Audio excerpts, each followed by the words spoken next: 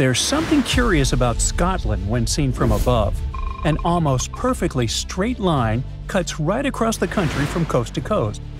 You might have never noticed, but that giant scar has existed for hundreds of millions of years. And right along its path lies one of Earth's biggest mysteries, the Loch Ness Monster. Meet the Great Glen Fault. Just like other major fault zones around the world, it was born because of the movement of Earth's tectonic plates. So let's go back in time, like 430 million years ago.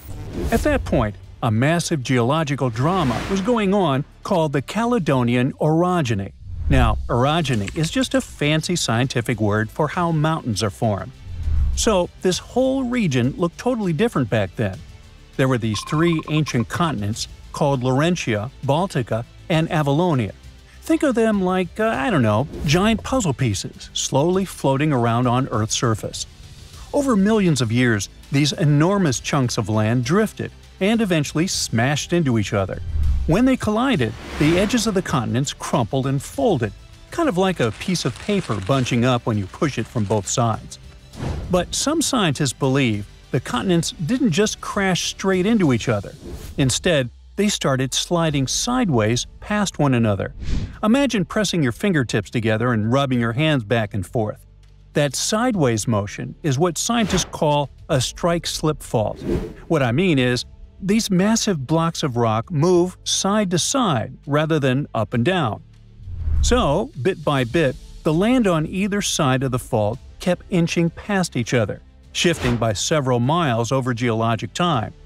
During the late Cretaceous to early Tertiary, which happened roughly 66 million years ago, the region shifted once again.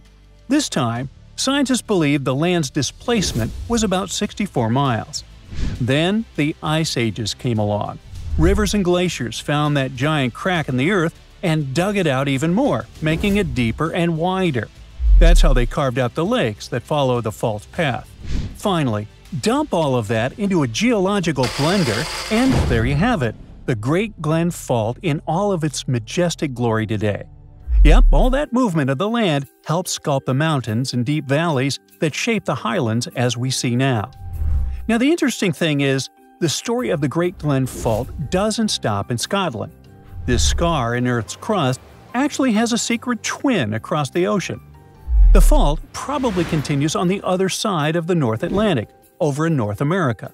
But over there, it's no longer one continuous crack.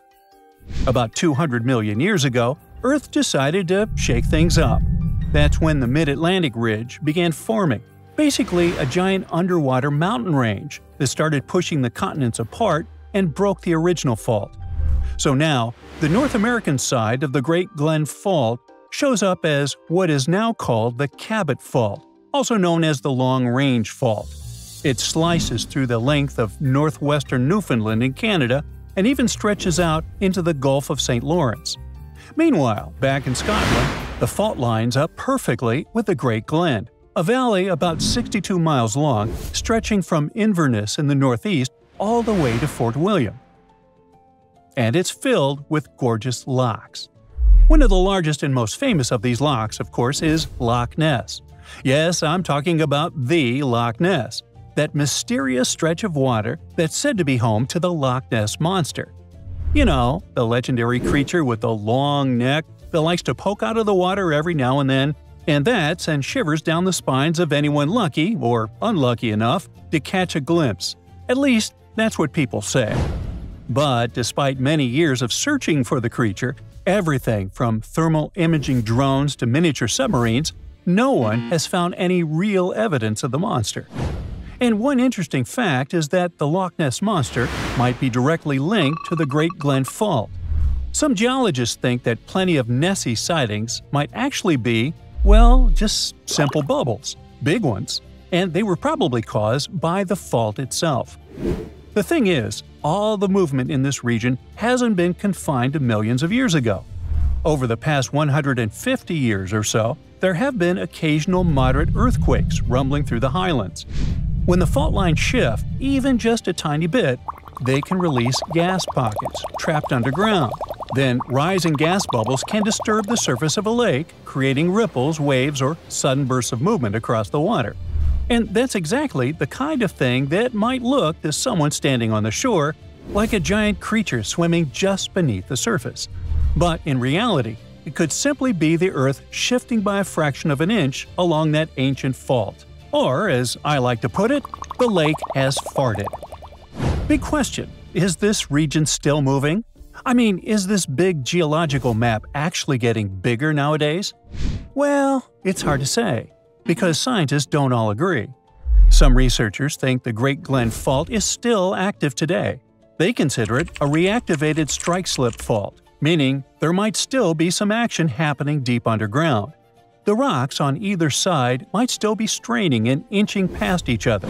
And in fact, occasional moderate tremors have been recorded over the past 150 years, usually with magnitudes of around 3 or 4. But not everyone is convinced. Other scientists point out that there is no solid evidence of significant modern activity along the main fault, and the seismic activity over the past few centuries hasn't been strong enough to prove the fault is seriously on the move. Take the Inverness earthquake that happened in 1901, for instance. To this day, it's considered one of the strongest that ever happened in Scotland. People felt it all across the country, and the earthquake damaged several buildings in Inverness. The situation was so intense that it gave the feeling of, oh boy, this crack is definitely growing. But the specialists aren't so convinced.